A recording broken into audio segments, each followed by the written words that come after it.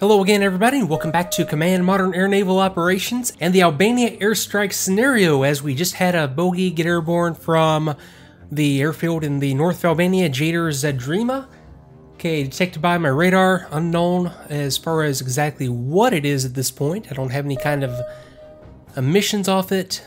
Okay, 2 contacts, so that's probably either 2 J6s or J7s getting airborne from the northern airfield. I'm going to declare these guys as hostile because I know that's where they came from. I know that's what they are, and we'll go from there. Now, last time around, you saw what the plan was and you saw what we're up against. I've got 1 aircraft airborne already. It's over here called North Jammer 1. This is one of my PD-808 aircraft. Offensive ECM is the configuration. I just have it up acting as an ELINT aircraft, just snooping around for any transmissions coming from Albania. So if these guys, for example, decided to transmit anything on their radar, this aircraft would be able to pick it up and hopefully be able to make a somewhat of a classification on it. So let me go ahead and zoom in, and we'll go ahead and get some of the missions built and get some aircraft assigned to them and start to take some targets out. Now, okay, 2 airfields, both defended by SA-2s. I don't think I looked at the SA-2 sites in any kind of detail last time around. Let's see exactly what we're up against here. And you can see the photo of the SA-2, the big flying telephone pole, as they, well, some people refer to it that way. Famously in Vietnam, you've got the little 6-sided, 6-pronged star, the typical SA-2 configuration as you would see it from the air, displayed right there. And these are, okay, these have the chop rest and the Jin sling. So these are kind of Chinese exports of the SA-2 HQ-2s. So the chop rest being kind of the analog to the spoon rest, the search radar for an SA-2, the Jin sling being the, what is that, the fan song, the acquisition and tracking radar for an SA-2. I think it's the fan song, but in either case, the HQ-2, it's the Jin sling, 80 nautical mile range fire control radar. Okay, so 6 launchers, 2 vehicles, and 18 capacity as far as missiles. Okay. And yeah, again, you can see the range rings right there for the point at which I need to start worrying about these guys shooting at me. So I'll tell you what, let's do this kind of in the order in which I'm going to get the aircraft airborne. Now, I'm going to send a fighter sweep up into Albania to take care of any fighters. Now, I want to... Okay, that confused me there for a second. Okay, this is, since it's the Cold War scenario, or the Cold War database, I guess we have different borders. So I was expecting like Montenegro, Serbia, and Macedonia and all that stuff. So we just have Yugoslavia right there. Okay, that's fine. I don't know why that confused me for so long. My goodness. Well, then again, I was like 10 last time that you really had to worry about Yugoslavia. But what I was really looking at was whether or not I want to enter anything other than Albanian airspace, and I think the answer is going to be no in this case. I definitely don't want to have this thing escalate and have any other nations other than Italy and Albania get involved, so therefore I'm going to pay as much attention as I can to not having any incursions into the Yugoslavian, I can't even remember the adjective, the Yugoslav airspace. Although, yeah, Yugoslavian is fine. So, let's go ahead and set up our combat air patrol mission. So let me set up reference points. Just one big box over Albania. I'm going to select all 4 of those reference points. I'm going to go Control F11. I'll just call this one CAP, Combat Air Patrol, even though it's kind of a combat air patrol. It's more of like a fighter sweep. I'm just sending in the fighters in front of my strike packages to clear the area out. I know that I have at least 2 contacts up and probably a lot more later. So let's call this one a patrol, anti-aircraft warfare patrol. Okay, now we get into the doctrine. Now, before I mess with anything right here, let me have a look at the doctrine overall for my side. So, I'm looking for, okay, ignore plotted course when attacking. I want that set to no for my purposes. Okay, pessimistic, no is fine. Ignore MCOM when under attack, yes. Air ops tempo, surge, that's fine. Although I'll have to pay attention to the aircraft and make sure that I don't have aircraft taking off again from the bases that I don't necessarily want to do. So air ops, surge, and quick turnaround. I'll tell you what, let me set quick turn to no. I don't want anything to relaunch on me by mistake if it does RTB. Now RTB when Winchester, I am going to think about this. I'm going to leave it set to no, I believe. If I leave this set to yes, my air-to-air aircraft will return to base once they in this case with the F-104s, once they fire their Sparrow radar-guided or semi-active radar-guided missiles, they'll turn and head back to base, even though they still have Sidewinders. So we'll leave that set to no, just so that they have their full capability. I will, however, make sure that my guys do not attempt to strafe land targets. I just want them to use their main weapons against land targets. Now, maintain standoff to target, yes, and automatic evasion, yes. Okay, so that's fine. MCON settings, passive across the board, and I'll be able to adjust that in the individual missions. Weapons release authorization, I'll leave these exactly as is. I'm not going to micromanage anything there. If I wanted to change the range at which the fighters fired missiles, I could. I'll just leave that for now. Okay, so for my combat air patrol or fighter sweep, I'm going to disable 1/3 rule. I will leave investigate contacts outside the patrol area active, and I'm going to have them go active on the radar, well, pretty much right off the bat. That's fine. Now, flight size. I want to, just to keep things a little bit more organized and a little bit less going on the map, I'm going to have these launch as 4-ship flights, flights of 4 aircraft instead of flights of 2 aircraft. It'll still work the same. If I do need to split them up into groups of 2, I can do so manually later. And specific MCON for this one, okay, RTV when Winchester, no. Ignore plot of course, no. Well, I guess maybe I got to this. I was hoping that when I did the side doctrine, it would just automatically set everything in the mission doctrine to what I set it to in the side doctrine. Oh wait, no, what I can do is I can click this. I've never tried this before, but did that work? No, that's not working, is it? I was hoping that would do everything that I'd done for the side doctrine. Maybe I just messed up by having the mission editor open before going to the side doctrine window. Okay, so I'll take a second here to get this squared away. I'll be right back. Okay, so that's all squared away the way that I want it. Now, I'm going to wait to assign aircraft to these missions until I want them to get airborne. Once I assign the aircraft to the missions, at that point they will get airborne.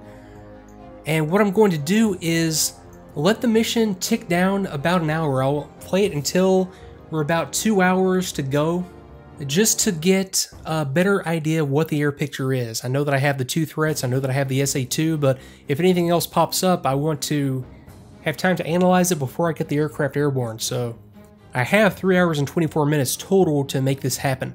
Okay, now, while this is going, I can go ahead and actually increase the time acceleration to 5 times, and while I'm doing that, I'm going to build some additional missions. Now, so that's the cap aircraft, fighters getting airborne first. After that, I want them followed up by the seed aircraft, so let me put some points around Barat and put some points specifically targeting that SA-2. Now that is going to allow me to, okay, I'll select the bottom ones, I'll go Control F11, I'll call this one Barat Seed. So I'm going to make this one a patrol, seed patrol. Now I know there's a way, I know that it would work if I assigned the seed aircraft as an escort for the mission. I think they would still perform seed if you have like an air-to-ground aircraft assigned as an escort, that's what they would do. I could be wrong, I've never tried it.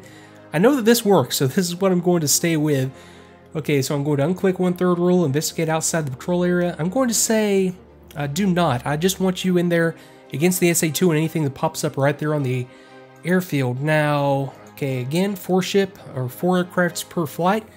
And let me have a look at the doctrine. Did this... Well, okay, let me try this again now. Okay, reset to the inherit from above doctrine. Okay, that might be what I'm looking for. Reset doctrine, use inherited settings. So maybe that takes the side doctrine and applies it. It looks like it did at least. Okay, ignore plot of course. Ignore MCON. Quick turn, sustained, no. RTB, when Winchester, no. Okay, yeah, that's exactly what it did. So instead of inherit from above doctrine, it was reset doctrine, use inherited settings. That, I know it worked, but the text there just makes no sense to me whatsoever. Okay, I'll take it. MCON settings, radar. I'm going to go passive on their radars. There's no need to have my seed aircraft transmitting. And yeah, that's perfect. Okay, so that's the Barat seed. Okay, let me go ahead and take it back down to real time. Okay, hour 54 minutes to go, and this is about the time that I wanted to start getting aircraft airborne. So let me start with the fighters. Let me go up here to Foggia. I'll go to the aircraft screen. There's a lot of different ways to do this, but I'm just going to do it like this. Now, I'm going to select the fighters up here at Foggia. I'm going to select 4 of them, and I'm going to assign to mission cap. Now, what should happen here is, once I unpause it, they should start to taxi, and they should get airborne. I want these guys to get airborne a little bit before the fighters from Gioia del Colle, because it's going to take the Gioia del Colle fighters less time to get into the area. So I want to have these guys get airborne, and then these guys, I'll wait until the fighters from up here are about a third of the way to the target, and then I'll get these guys going. Okay, so that was the Berat cap. Now I want to select the Berat seed. Now I want to select these 4 reference points up here around Jader. I want to go Control F11. I'll make this one the Jader seed. It's going to be a patrol seed. Okay, unclick 1/3 rule. Let me go to the mission. Actually, let me go to 4 aircraft per flight. Mission doctrine. Reset using the inherited settings. That's fine. And I wanted to go MCON settings, radar passive. And that's fine. Okay, so that's the seed.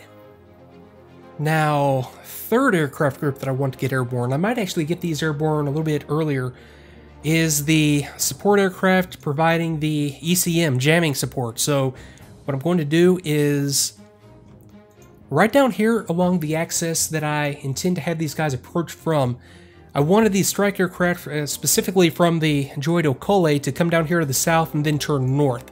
So that means that I want the ECM aircraft down here along sort of the same axis as my strike and seed aircraft and all the other aircraft are going to be ingressing from. So that is going to be a good spot for ECM. I might actually need to pull it back. Same thing for down here. They're going to ingress from the south, so I want my ECM right in here. So let me make this happen real quick. Let me pull these back out to the sort of the edge of the SA2 envelope. I'll go Control F11. I'll call this one ECM South. This will be a support flight. And that's all I need to do to it. Okay, 1/3 rule, single aircraft, that's fine.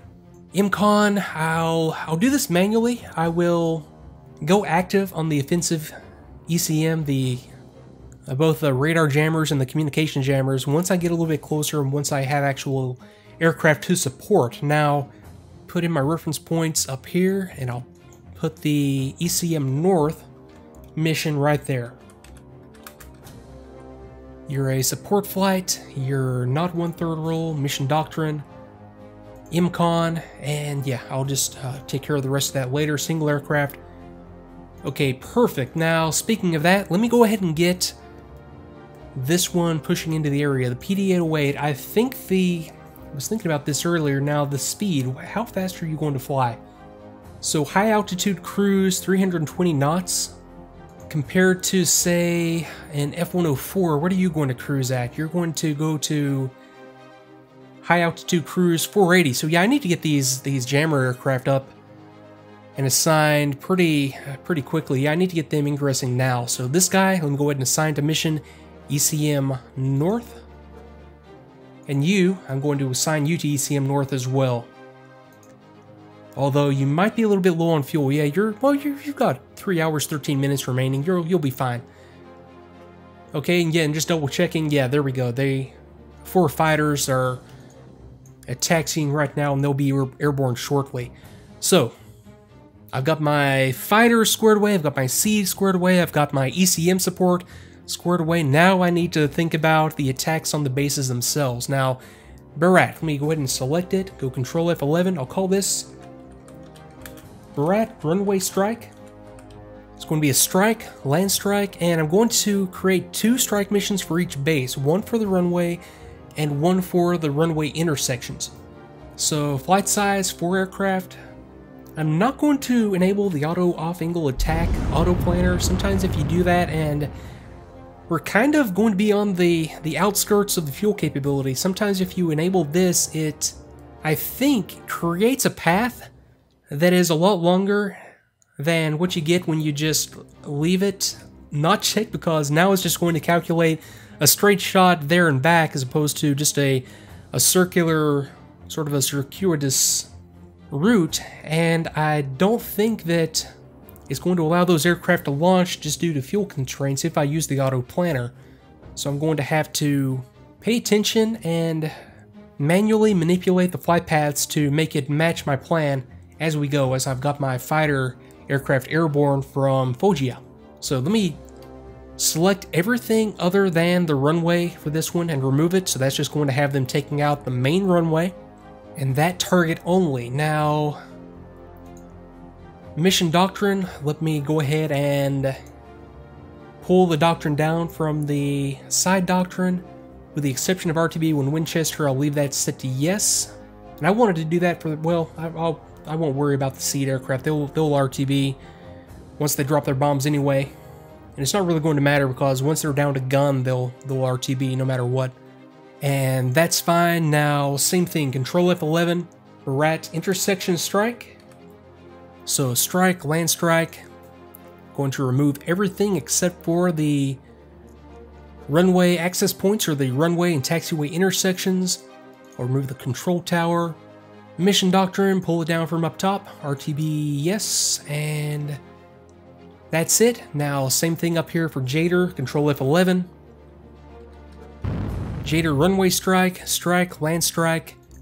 Okay, everything except the runway comes off of this one. Doctrine, pull down from up top. Got it. Control F11.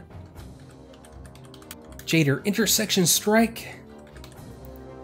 Strike, land strike, okay.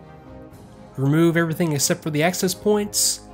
Mission doctrine, pull from the top, and that's that. Now, all I have to do is, in sequence of when I want these guys to get airborne, start to get guys airborne. So, I've got these fighters coming out. They are hanging out at 40,000 feet. They've got their afterburner plugged in, so they are serious about getting in there and running this intercept.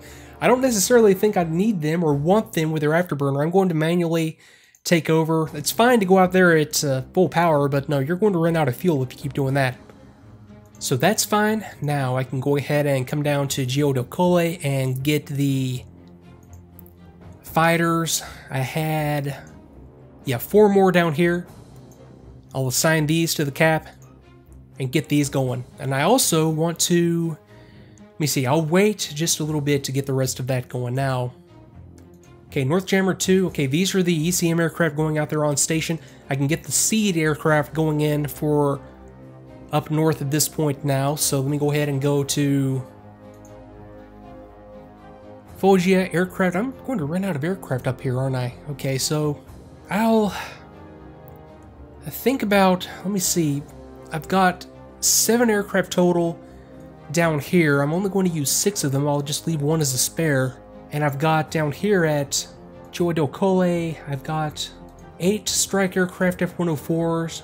I have the 4 fighters that I have getting airborne right now, 2 jammers, and 8 Ginas. I'll tell you what, let me try to assign these Ginas to the Jader seed. I think they'll be within range. If not, I'll just retask them onto Barat. So I'll be able to tell here in a little bit, but in either case, okay, now let me go ahead and get 4 of these assigned from Foggia to the Jader runway. 2 of them assigned to the runway intersections. Okay, that's fine. That'll work. And I've got 1 as a spare, and I know it's not modeled, and it's probably taking this whole thing a little bit too far to even do it, but I'm going to leave 1 aircraft as a spare because what would happen here is, like in this case, okay, I have a squadron that's getting 6 aircraft airborne. Chances are, and the chances would be very, very high, that one of these aircraft would have some sort of a maintenance problem and just would not be able to get airborne. So I would have 1 aircraft set aside as a spare so that the pilot could shut down and just take everything over to the other aircraft and get into it, start it up, and fly on the mission. So that's why I'm leaving this one down, and I have another one up here, another spare for the fighters. Although I'm almost positive it's not modeled, and it doesn't really work that way in command, but that's why I'm not tasking like an odd number of aircraft up into the missions as we go.